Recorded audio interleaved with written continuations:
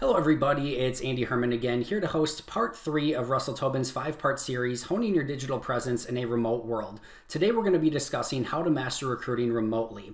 Please join me in welcoming Alicia Scully, who is Russell Tobin's Associate Director for our Technology Recruiting Team in New York. We hope that you enjoyed today's show, and after doing so, please make sure to like, ask questions in the comments, and of course, share. On our final episode, I'll be hosting a live Q&A to go over every question that our audience has. Make sure to go out, post those comments, and enjoy today's episode. Hi everyone, and thanks so much for joining me today. My name is Alicia Scully. I work at Russell Tobin on the Technology Recruiting Team. And today we're going to be talking through some tips for recruiting remotely. The first tip that I would focus on is just making sure that you have your facts straight. And what I mean by that is before you go into a call and talk with candidates about a role, just make sure that you know exactly what that company does for business, what their culture is like, what the job description is, the typical things that you would cover. But I would go a step further and make sure you're speaking with your client or your hiring manager beforehand to get an idea on how are they handling COVID? What's their coming back into the office plan? How is their interview process different these days? How are they adapting and making sure that it's still a smooth interview process? And you're going to be advising them hopefully along the way, but having a good understanding of that up front is going to help candidates just really be able to understand what they're getting themselves into and feel comfortable kind of knowing the steps. Other big areas that I would focus on too are what are their benefits policies? How are they going to be onboarding during this time? What are their long-term growth kind of plans for the role? What do they kind of see transpiring between now and the end of the year and then moving into 2021? I mean, those are all questions that if anyone is going to be taking a leap from a job during this time, like you'd want to make sure that they cover. So having all that information right up front is really important. The next point would be strong, authentic communication.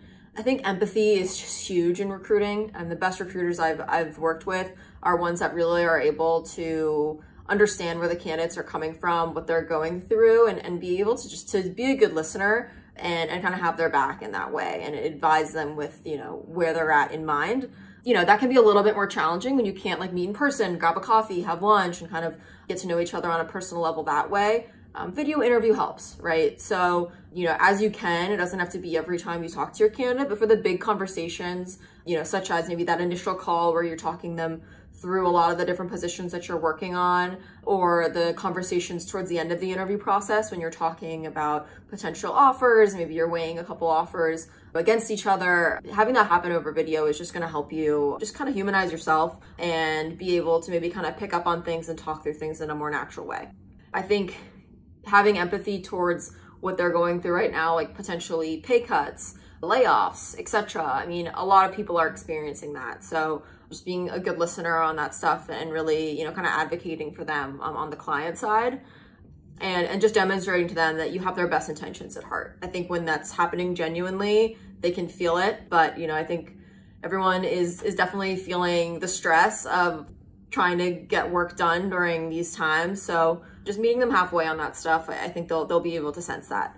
My next tip would be to call out the room. That's kind of like a life motto of mine. You can use it in a lot of different ways of just kind of like just saying what's actually going on. If you're kind of hearing an obstacle coming or you're like sensing that something isn't quite right, just being able to like communicate that in a direct but approachable way of like, hey, you don't sound that interested in this job. Let's talk about that. But what I mean in this instance is they must feel a little bit uneasy about, maybe making a move, maybe being comfortable going into a new office space. So just really getting an idea on like what's changed these past few months. Like when you visualize like your next opportunity, is that semi-remote? Is that 100% remote? What's your kind of comfort level? And having a really honest conversation about that. Better to know that stuff up front than to get, down the road with a candidate that's really excited about opportunity and the employer is all of a sudden, not willing to kind of work with them on that. So I think just open communication on both sides from the get-go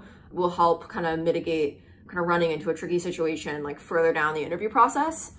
So yeah, I would say like the sooner you can create a dynamic based on openness and trust, the earlier you'll get an understanding of what's really going to be important to them and get ahead of that on the client side and know like, hey, this person is interviewing today. These are a few non-negotiables. So being able to kind of frame that the right way and understand that the big factors, that's going to help you build your relationship, because they're like, wow, this person actually listens. This person actually gets where I'm coming from and gets what's really important to me. And that can be a rare find. So that would definitely be a big one, whether you're remote recruiting or anytime in the future.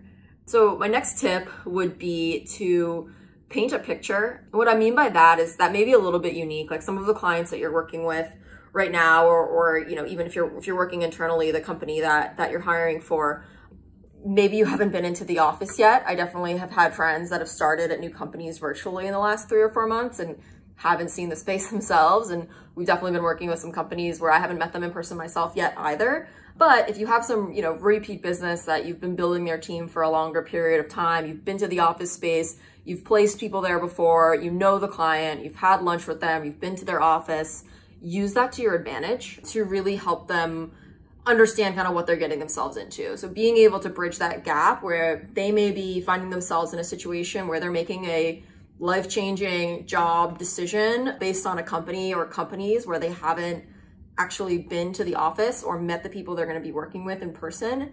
That's the new normal. So if you can bridge that gap with any details, so tell a story in terms of, hey, I know the hiring manager really well. I've placed a few people on his team. They're really enjoying it. Here are some specific kind of areas that they've succeeded in their first 6 months to a year. This is what the office kind of looks like. This is the vibe. These are some of the perks that I've seen myself.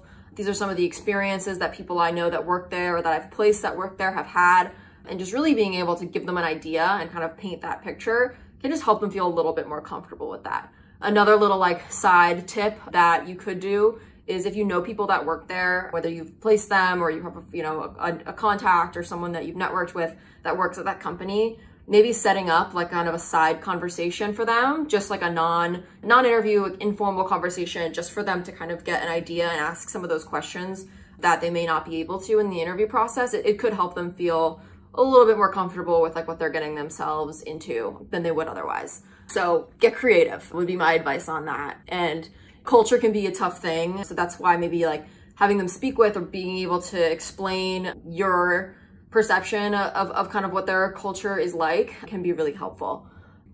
My next tip would be, these times especially, is being their advocate. So starting from like your first initial conversation with them, really helping them like strategize and like understand their background and help them work through any gaps, right? As I mentioned before, some people may be experiencing layoffs. Maybe they haven't been employed for a few months. You know, not only are you going to need to help them kind of figure out how they're going to navigate that in an interview, which will be totally understandable, but it's just can be kind of a tough topic to discuss, especially when it's about yourself. So just helping them talk through that, helping them understand their story and kind of talking through all of their experience, where they want to go. It takes a little bit of practice. So I will always kind of go back and forth a few times with candidates before an interview to make sure that they're speaking really well on their own behalf. So giving them a little bit of coaching there. And then any other like gaps or problematic areas on their resume, helping them game plan that as well. Another way would be to like think through adjusting the interview process along the way to just make sure that they're meeting enough people and asking the right questions to feel comfortable making a decision.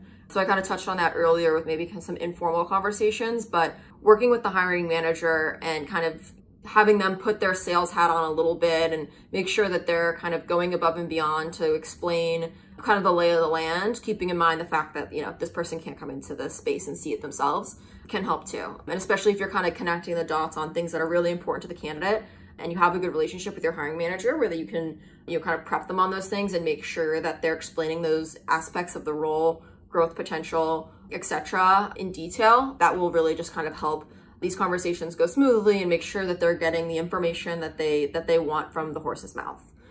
I mean, my last tip would really just be making sure you're prepping them for video interviews. So I'm sure you have kind of your typical preparation model or way that you touch base with your candidate beforehand to just go through who they'll be speaking with, typical questions that they might be asked, things of that nature, and making sure they're prepared on that level. But I'd also just go through some last minute tips that people can easily forget, making sure that they're with like a plain background, making sure they're slowing down, speaking clearly and loudly, just in case, you know, who knows, someone's internet might be a little wonky. So making sure they're kind of pausing and kind of checking for understanding, or making sure that the conversation is flowing as naturally as it can on a Zoom or a Blue Jeans or something like that, in a quiet space, that no one's gonna run in, turning off any notifications, that could be a distraction. I also tell candidates to turn off the video of themselves, because they can be kind of distracting when you're just like staring at your reflection as you're interviewing. I know at least is for myself, so that's a helpful one.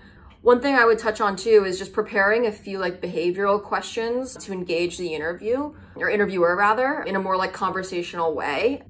Typically, like the interview can be like a little bit formal, but think of what they're missing in terms of that, like sitting in the lobby, meeting the receptionist, having the interviewer come and greet them, walking into the conference room. Oh, where are you from? Oh, you live here. Oh, we're going on vacation. Oh, you have a dog, whatever. Things like that. So, just maybe trying to prep on both sides to just kind of be able to establish that rapport and keep, after they cover or before like the kind of key questions of the interview, reserve a few minutes just to get to know the person, ask them how they're doing, relate to them. It's really helpful. Questions I would ask too would be, why did you join this organization? It's a great kind of conversation starter, especially if they've joined recently. That can give the candidate a lot of really good insight, especially if they were coming from a great company previously. It's like, hey, how did you decide to kind of make this leap?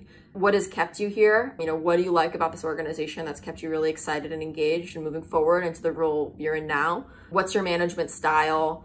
How do you structure your typical workday? How has maybe the structure changed, in the past few months? Or even like fun things like, what are your interests or hobbies, outside of work, and have a few ready to kind of share on your own. At the end of the day, the most important part is to just be yourself. Once the candidate is prepped, they're ready, encouraging them to trust their instincts, take a deep breath, take a walk, smile, and just be themselves. And their skills, their energy, their enthusiasm towards the role, their research, all of that will shine through. So thanks so much for joining me. I hope those tips are helpful. If you have any questions or you want to talk through anything further, please reach out to me. My email is alicia.scully@russelltobin.com. And yeah, would love to discuss any other tips further, and hope you guys are all staying healthy and safe. We hope you enjoyed today's third episode of Honing Your Digital Presence in a Remote World. Please join us next week for our final pre-recorded episode, where we're going to cover social tactics on keeping collaborative culture alive with our special guest, Annie Davies.